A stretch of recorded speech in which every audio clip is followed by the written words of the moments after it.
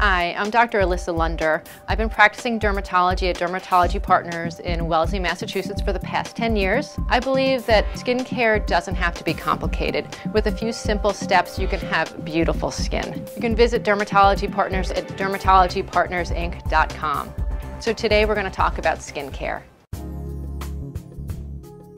So itchy skin is one of the most common things that we see in the dermatology office. Itchy skin tends to occur if you're in a really dry climate or if it's cold outside.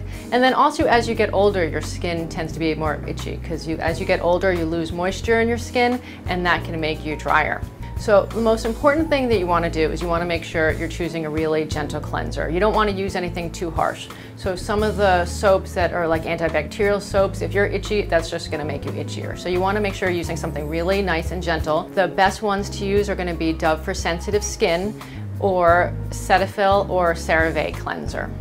And you don't want your showers to be too hot or too cold. And after you get out of the shower, while your skin is still damp, you just want to towel dry your skin and then you want to seal it in with a moisturizer.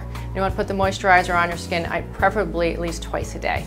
If those tips aren't helping, the next step after that is using one of the anti-itch creams with menthol. My favorite anti-itch cream is one called Sarna lotion.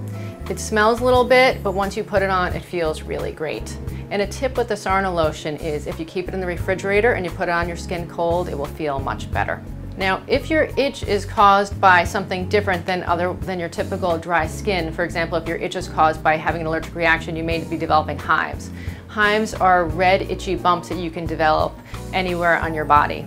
Now, those hives will be best treated with taking oral benadryl. You don't want to use the topical benadryl cream, but you want to use the pill or the liquid benadryl. And if it's still not going away, then you want to see your physician.